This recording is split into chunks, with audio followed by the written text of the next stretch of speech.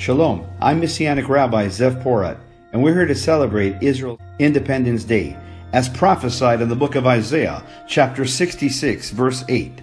Can a nation be born in a day? As we stand together with Israel in this Independence Day, let's pray for their salvation. Let's stand together as the one new man, Ephesians 2:15, and bring the gospel back to Jerusalem and go home. In the book of Ruth, chapter 1, verse 4, those took Moabite wives. The name of the one was Orpah, and the name of the other was Ruth. Orpah in Hebrew means to turn the back. Ruth in Hebrew means a friend. And we know that Ruth was a friend of Israel. Orpah turned their back to Israel.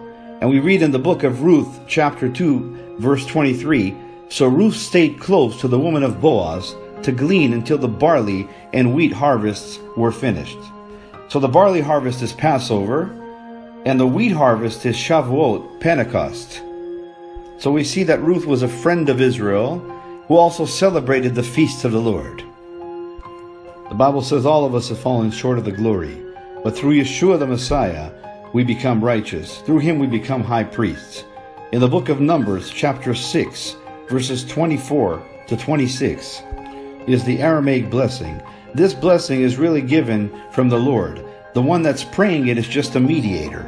One thing I want to bring out is this prayer is not a plural blessing. It's a singular blessing in Hebrew, which means God is blessing each one by one, in a singular blessing.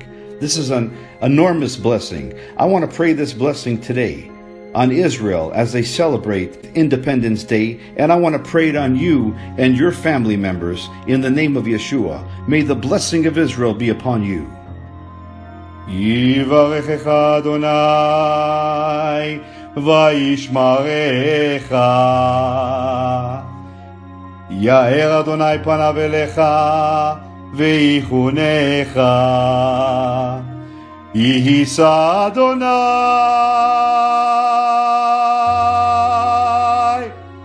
panav elecha